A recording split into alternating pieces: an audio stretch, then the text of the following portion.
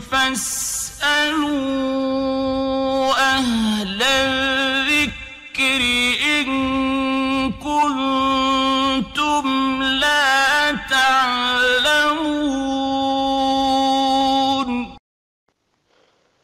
السلام عليكم ورحمة الله وبركاته. الحمد لله والصلاة والسلام على رسول الله وعلى آله وصحبه أجمعين أما بعد.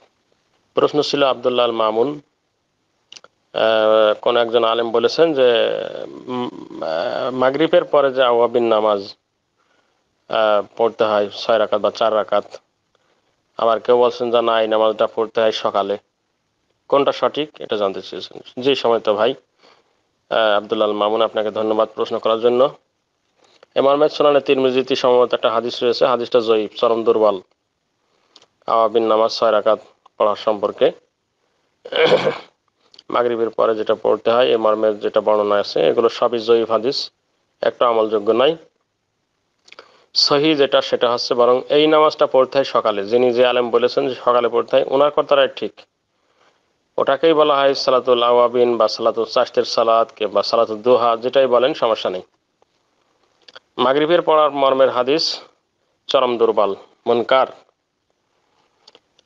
আর সকালে যেটা পড়া সেটা বুখারী মুসলিম সহ সব কিতাবে পাবেন। আল্লাহ রসুল মক্কা বিজয়ের দিন তিনি 8 রাকাত পড়েছিলেন সালাত দুহা আওয়াবিন বা চাশতের, যেটাই বলেন, বুখারীতে পাবেন। তারপরে 2 রাকাত পড়ার কথা আছে, 4 রাকাত পড়ার কথা আছে, 12 রাকাত পর্যন্ত পড়া যায় আর কি নামাজ। তো এটা সন্ধ্যার যেটা পড়ে, এদেশে আমাদের দেশের হুজুরের মাতাল, আমাদের দেশে হুজুরের মাতাল যারা, এরা এগুলো আমল করে। হাদিস পেলেই হয়, হাদিসটা জাল কিনা সহি কিনা জয়ীব কিনা এগুলো তো বোঝেই না। গ্রামের যে খুচরা হুজুর এগুলো মিলাদ কিয়াম টিয়াম পড়ে, এগুলো তো বোঝেই না জয়ীব কি জিনিস।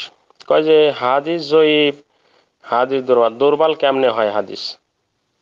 অনেক সময় দুর্বল মানুষ তো অনেক কাজ করে খেতে পারে, অনেক দুর্বল গরু, দুর্বল গাড়ি, দুর্বল বাহন ইত্যাদি এগুলো তো চলে, তো হাদিস চলবে না কেন? দুর্বল চলবে না? ওরা তো বোঝে না, বললে পরে এগুলো দুর্বলতা কি হলো, হাদিস একটু দুর্বল হলে কি হয়, দুর্বল হাদিস তো হাদিসই। যা হোক, অনেক কথাই বলে থাকে, তো এগুলো বোঝে না ওরা। আর বুঝলেও সেগুলো কিছু আছে স্বার্থের কারণে,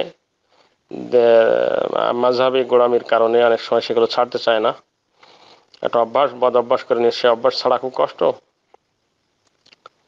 তো এই জন্য ওটা সঠিক নয়। সঠিক হচ্ছে যে আপনার যে আলেম বলেছেন সকালে পড়তে হয়, ওটাই সঠিক। জি, আসসালামু আলাইকুম ওয়া রাহমাতুল্লাহি ওয়া বারাকাতুহু।